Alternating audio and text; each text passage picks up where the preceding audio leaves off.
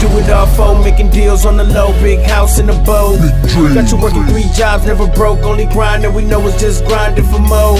Why them niggas in the kitchen with the work, 2 strikes on the shirt, trying to get it from the dirt. Why you see me going hard on the verse, ain't no telling what I'm worth, 100 commas in the word. Yo, what up, YouTube? Welcome to Sinn-Take, man. Top of the morning, man. Let's try to make this a good one. It's Tuesday. Let's get into it. Real quick, I want to talk to y'all about food addiction and developing a better relationship with food, which is very, very tough. Very tough. A lot of people, you know, don't touch on it enough. You know what I mean? Like, it's not talked about enough. Not a lot of people don't touch on it enough. It's not talked about enough.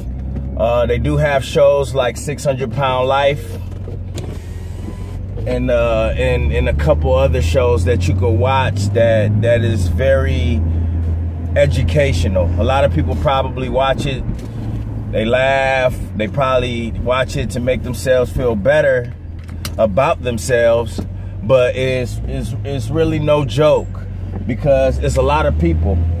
Half of fucking America probably struggle with food addiction. They probably just don't address it. They don't address it at all. And I know y'all notice that you see a lot of obese people and overweight people everywhere you go. Everywhere you go. And that's because a lot of people have poor relationships with food. A lot of people are uneducated about dieting and food intake and what they should do. A lot of people just don't care.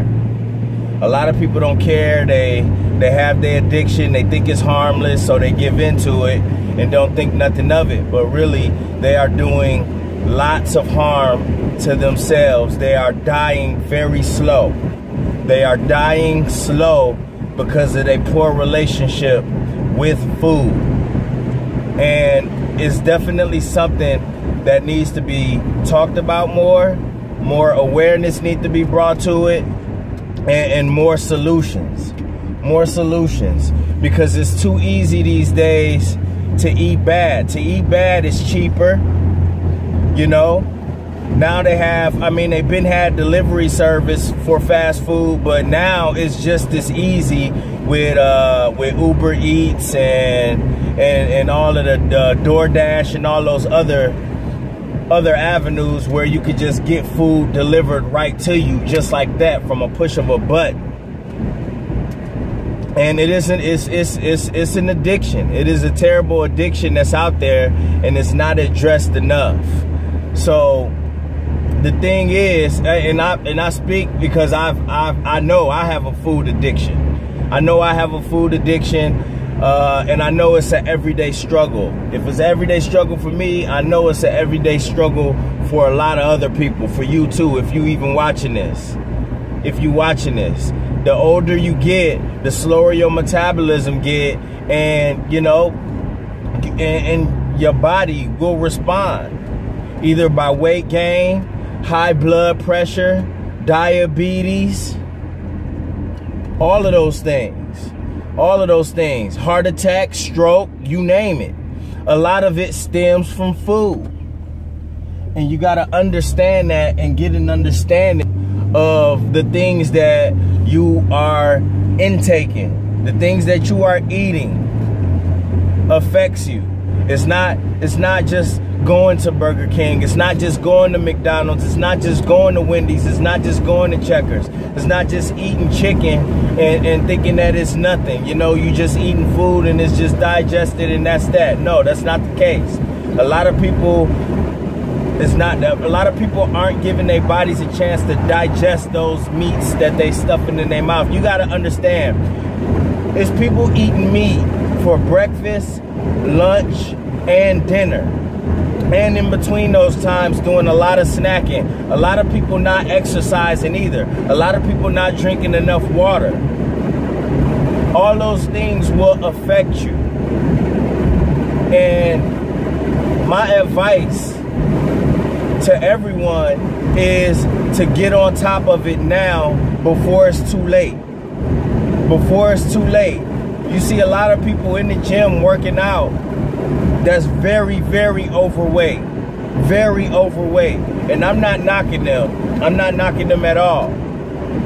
I'm not knocking them at all. But it's very tough to try to just shake that weight off at the gym and sweat that out. That's just like it's almost, I'm not gonna say pointless, because they doing something, but to get to that point, it's unfortunate. To get to that point is unfortunate, and it's very hard to just wake up one day and say, hey, I want to lose weight, and then go to the gym. And meanwhile, like, you got this just shell, this heavy weight that's just weighing you down, you know, and you trying to get that off. And a lot of people's turned into surgery. You know, you got the gastric sleeve and all of those other things, you know, that people are resulting to. But listen, if you can, my message for today is, if you can, try to develop a better relationship with food. Try to slow down on the fast food. Try to get more veggies in your diet. Try to drink more water, like I said the other day, and try to avoid those health issues right now. Try to avoid those health issues right now, and try to fight off that weight gain. A lot of us have weight on us already. But there's still a chance. There's always a chance to just turn it around and develop a better diet so you can live healthier. You know, it's not easy. Like I said, by far, it is not easy, because we are brought up eating how we want to eat. Your body gets used to eating those things. Your body gets addicted to eating those meats, those, you know what I mean? Your body has a craving for it. And you got to understand, just because your body crave it doesn't mean that you need it. Your body crave it because your body is used to you eating those things. Your body is used to that intake. It's just like drugs. I don't understand how people don't look at it that way. Food is an addiction, just like drugs. Your body wants it.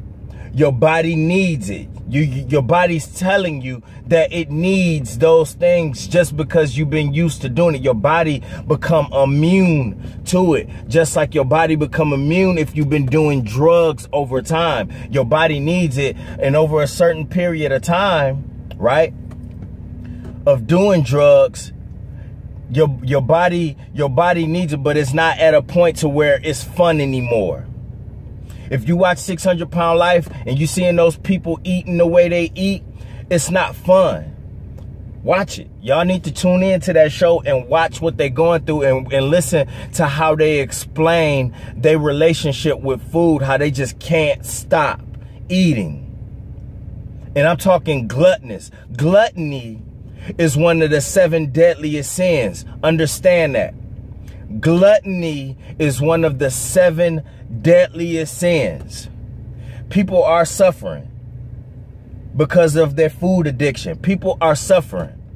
You got to understand that, because they can't stop this addiction that they have, this poor relationship that they have with food. Their body is fiending for something that they think that they need, but they actually don't. It's their mind also playing tricks on them too. So all I ask is that you try to develop a better relationship with food. Your life depends on it. Your life depends on it. It's too many young people, especially in the black community, that's having strokes at an early age. People die. Listen, my age, in their 30s, having heart attacks, overweight, clogged arteries, diabetes, high blood pressure, and not going to the doctor, and we still just intaking all of these foods, still not eating vegetables, still not portioning their meals. They still overeating. You have to get that under control. You have to get it under control. Trust me. I know how hard it is. It is an everyday battle. I fight it every day. Every day. Now my body's used to it. Now my body's used to it. It took some time, but now my body's used to it. But still, it's still a struggle. It's still an everyday battle. You think I just don't want to say fuck it? Fuck it, go to Wendy's or go to Burger King and get me a fat ass burger?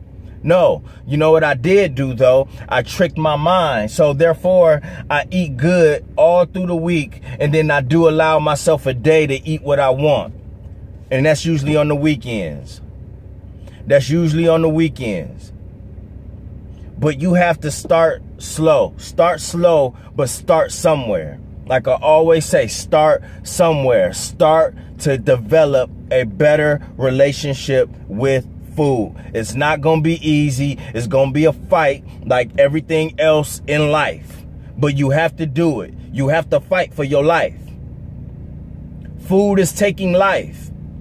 It's killing people slowly. And people don't understand that. It's killing people slowly. It's a slow death. It's a slow death. Like I said, you don't know what's going on in your insides. You don't want to go to the doctor. You're not getting no labs taken out. You're not doing any of that. You're not getting your blood drawn and none of that. How else is you supposed to know what's going on in your inside? Your blood is the key. They take your blood and then they see all those levels. Dangerous levels, low levels, all of that stuff. They take your weight. You know what I'm saying? You weigh yourself. You weigh. You gotta step on the scale. That's the first thing you do when you get in the doctor's office. They know. Your weight says it all. But your blood, that's just a deeper analytic that they go into.